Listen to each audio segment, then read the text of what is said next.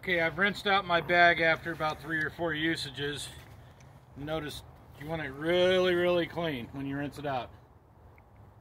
You can rinse it out from here, and you can also turn it upside down when it's clogged and blow it out with your trigger sprayer and work it back and forth and get it really, really clean. Okay, our mortar's ready to strike.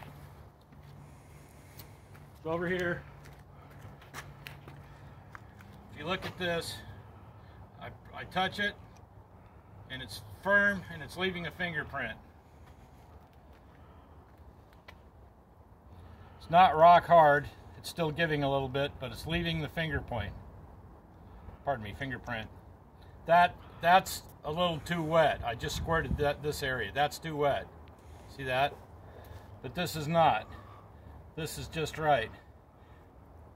From this point forward, the harder it gets, the more you're going to be fighting the strike. So watch how easy this mud falls away. Vertical joints first.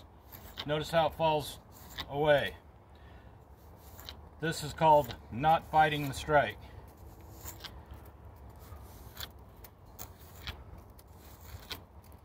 Okay, corner. We don't want to pull the corner out. Here, I'll pull the corner out. Watch what happens. Pulled the corner out. Now I'm going to not pull the corner out. I'm going to come in. I'm going to go around the other side and go the other direction. Do that with your corners. I'm going to go in and hit this little dab over here that made it around the corner. Do that with your corners.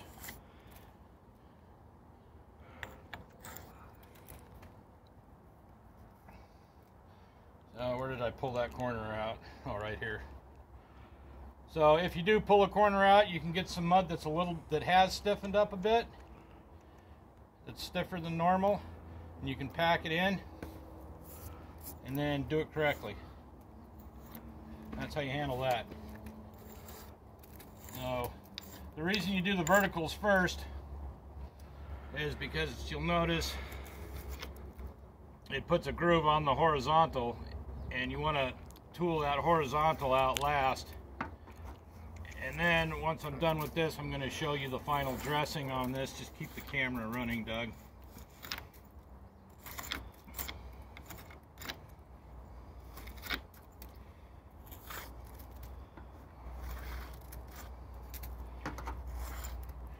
Do not want to fight the strike. It's miserable.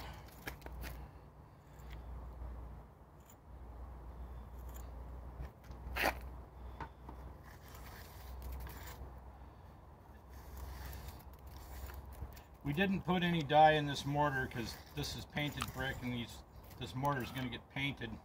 This whole thing is going to get painted after we're done. You have to wait 30 days for any mortar work to set up before you paint. And we only use Sherwin-Williams masonry paint or Sherwin-Williams super paint exclusively.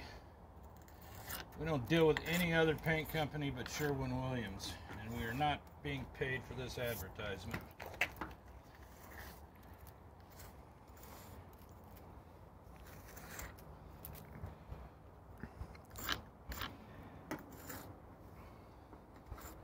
Okay, so just stay there, Doug. So you can see we've got protrusions here, and this all needs to be cleaned up. It looks ugly.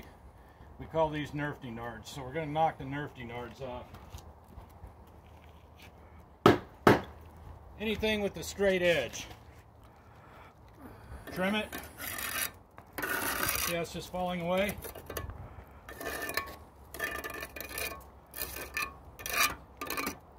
Trim it. Nice soft brush, soft paint brush, or fairly medium bristle. Brush it. See how it cleans all that off. And then critical point after you do that, second strike. Smooth it again.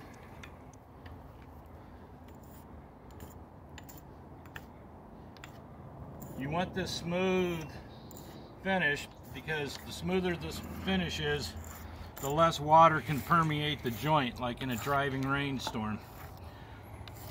A mortar that gets wet and goes through freeze-thaw cycles breaks down. Sometimes people put a rough finish on their mortar joints for aesthetics. If you're going to do that, waterproof your chimney with siloxane. You should waterproof your chimney or your brickwork anyway if you can. If you're painting, you don't need to waterproof. The paint acts as the waterproofing agent. You want to prepare everything per manufacturer's specs, and you want to keep the paint maintained. It goes for 5 or 10 years, starts to peel.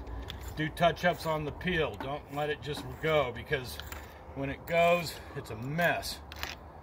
But if you're going to paint stuff, keep the paint maintained. And there's the finished product. That's what you want your joints to look like. This is a concave strike. We used a barrel striker. It's round. It put a concavity into it.